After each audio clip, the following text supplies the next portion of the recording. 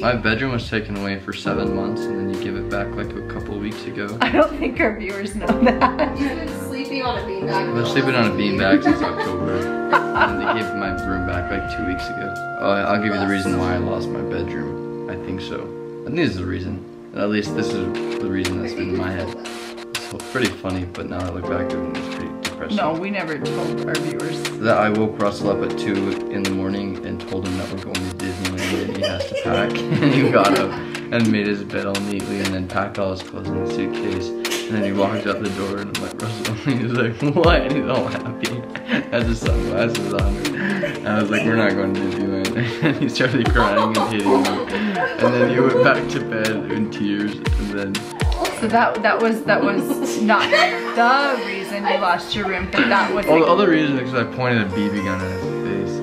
Pointed a BB gun at his face and hung him on the basketball.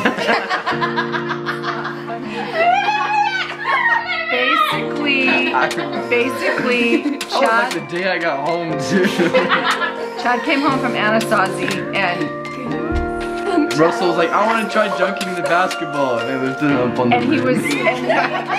And left him there.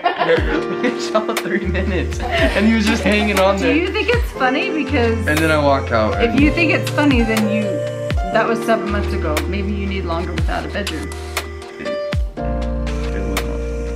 Chad showed that he was not able to manage himself sharing a bedroom with Russell. So when we moved, the bigger room in the basement was automatically his, and I didn't have a room, but we like put one on hold for me.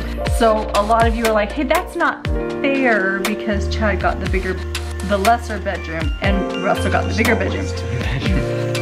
Russell got the big bedroom and Chad got the smaller bedroom, and Russell's bigger bedroom also had a bathroom. But what you guys didn't know was Chad didn't get any room. He didn't get anything. He was sleeping on the floor in the family room, and he just got the bedroom back, and it's because he's shown up consistently without bullying the kids.